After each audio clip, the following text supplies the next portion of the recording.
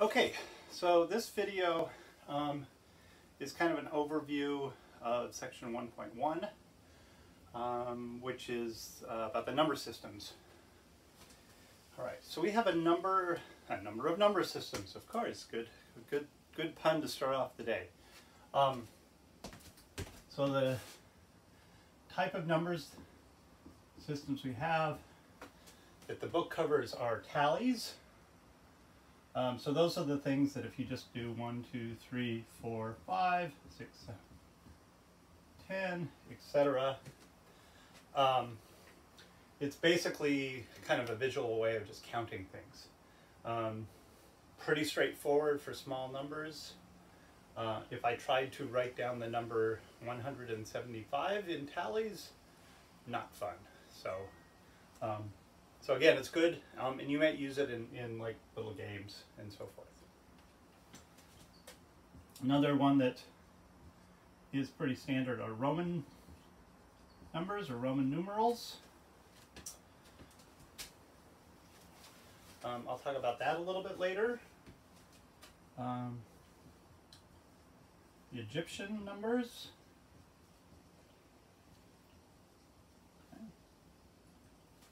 I'm also going to talk about that later. And then the number system that we use is called the Hindu-Arabic system.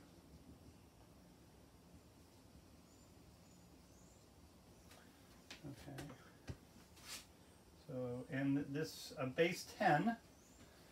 Okay, and there are other things that are base 10 I'll talk about in just a bit. Is that, right, we have the digits 0 through 9, so there's 10 possible digits in there, that's why it's base 10. It's also a place value system.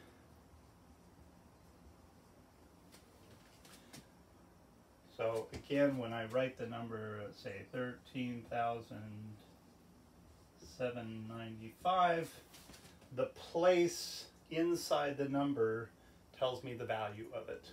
That's what we mean by that again. Okay. It's called Hindu-Arabic because basically both the Hindus and the Arabics came up with the number 0 sort of independently, which was the key to making the whole system work. Without 0, it's really difficult to do such a system. So that's the reason for this. Okay. Another number system that I've got in another video is called the Mayan numbers. These were numbers that the Mayans used. It's quite interesting, which is why I go over it. Base 20, but it's place value. So basically the same thing. Instead of using 10 digits, 0 through 9, they use 20 digits, which is a series of dots and lines. But it's also a place value. So the location in the number tells me what the value is as well. Okay, I'm going to cover a couple of these here. I'm going to talk about Egyptian numbers and Roman numbers. So let's go ahead and do that. Mayan numbers are in another video.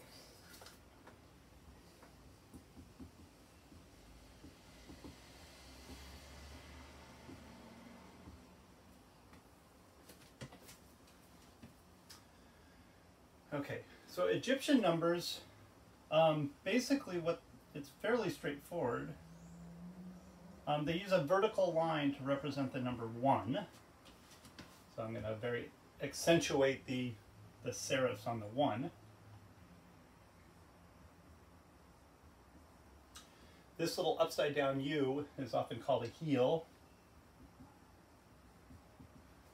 Represents the number 10.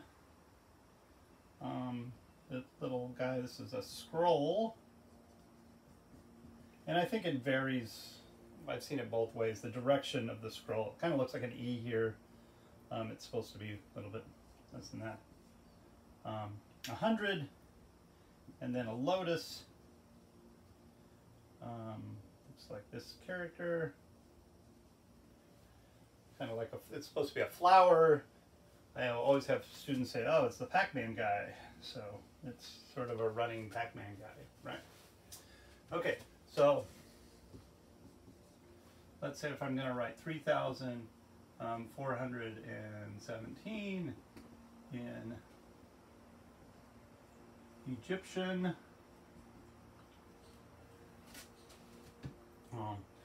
It's fairly straightforward in terms of the 3,000. I just need to write 3 of these guys. So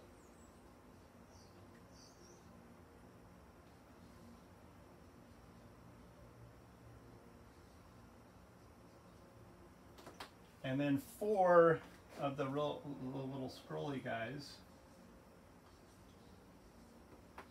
1 heel, and then 7 ones. 1, 2, 3, 4, 5, 6, 7. Good. Okay. So it's a base 10 system in that you've got the right, they all have powers of 10, all of these things, and it doesn't stop at 1,000 here. It goes on. I'm just not going to worry about it. You kind of get the idea once you get to this, and that's the whole point of this. Okay, so you'll have in some group work and homework and stuff, and doing arithmetic with these things, addition, subtraction. It's fairly straightforward, I think. So this was just more of an overview of things. Okay, and then let me also just talk about Roman numbers.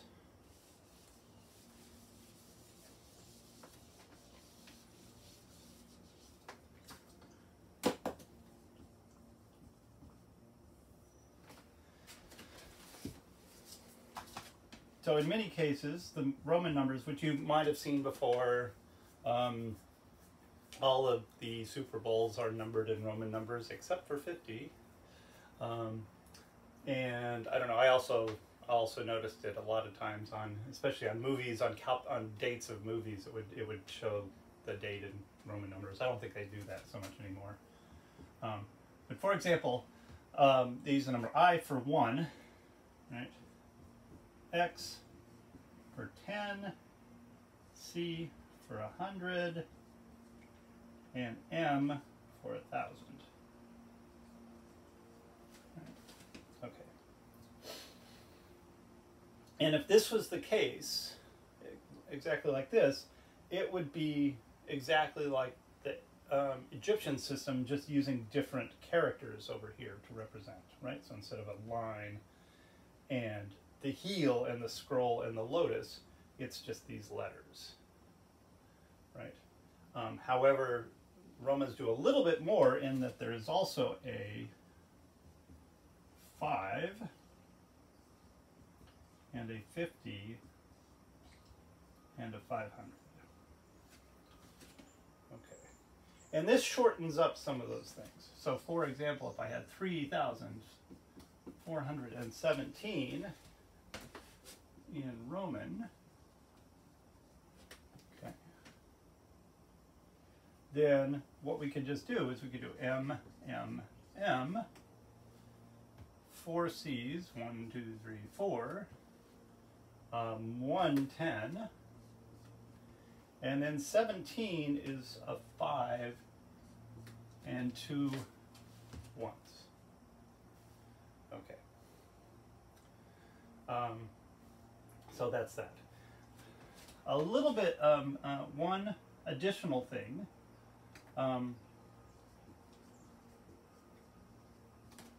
Additional that often is done is 4 I can write as IV, right? And notice 6 is VI. So the order of this is different. So this is, if the I comes before the V, it's 4. If it comes after, it's 6, for example. And then on 9, IX, and just to give you a sense, the number 11, make that an 11, is XI. Right, so if it's before, it's 1 less. If it's after, it's 1 more. Okay. And that works with all of these other things too. So actually, instead of doing CCCC to give me 400, I can actually do what's 1 right before D, do a CD, and then X, V, I, right? So that's 400 right there. 1 before D. So DC would be 600, CD is 400.